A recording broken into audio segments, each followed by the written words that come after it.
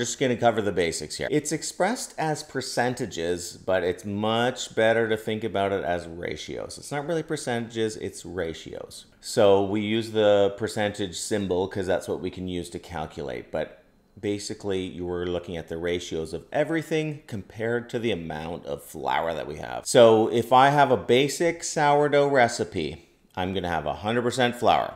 Okay, let's say we're going to work with the easiest amount, which is 1 kilogram of flour for our recipe, which will give you like 2 or 3 loaves of bread. It doesn't matter. This is just pretend.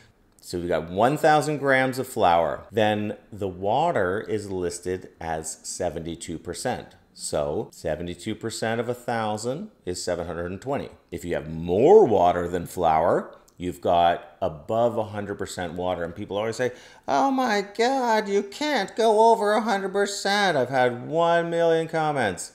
Don't think about it like a percent. It's like a ratio. It's like if you had something was $1 and it went up 200%, then you've got $2. Now, the other key ingredient that's in everything is salt.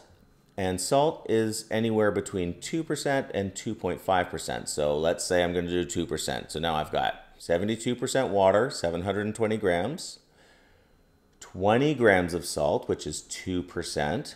Which is 2% of 1,000. That gives you 20 grams of salt. Now, if we have other ingredients, we're still talking about relative to flour. If I add raisins, how much raisins relative to the total flour is this? If I have 25% of the weight of the flour, I'd have 250 grams of raisins added into there. Why do we do this? Sometimes you want to make twice as much bread. Sometimes you want to make just 3 loaves of bread. Sometimes you want to really be able to compare one recipe to the other. Does one have more water? Does one have more flour? You can't really compare that without thinking about them in baker's math. Because again, baker's math is just the ratio of the ingredients.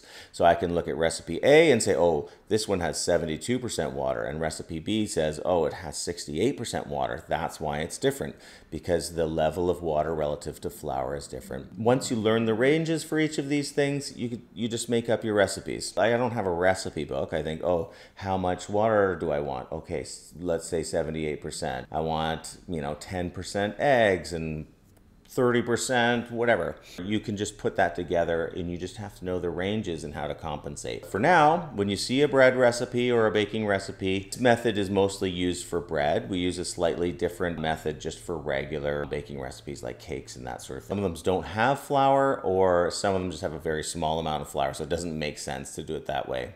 The next complicated part is dealing with how do you calculate it when you have a levain or a poolish or that sort of thing, a pre-ferment. How do you calculate it when you have a soaker? And those things get a little more complicated, and there's a lot of different ways of doing it. I've got a way that I think works really well. There's no set rules for baker's math. It's everybody uses it slightly differently. I try to use it the way that's just the most logical and the easiest to convert. I just want to compare recipes and be able to increase or decrease the recipes. So this is the basics of how the baker's math works. It's about comparing, it's about changing your recipe sizes, it's about doing everything by weight. You can't use volumetric measures with this. It's all by weight. I'm talking about things mostly in kilograms, but it works exactly the same for ounces and pounds, and the calculations are a little more harder because the metric system's way better. Sorry people, but it is better. We have a Baker's Math 101 PDF available. Just hop over to our website or join our mailing list and you can download that for free. Then what? Also, check out our webinar that we'll be releasing in a couple weeks where we're going to go into depth.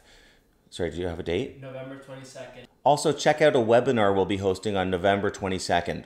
And in that webinar, we're going to go in a little bit deeper to calculate some more complicated recipes using this. So stay tuned for that, and hopefully you can join us. If you would like to dig deeper, no.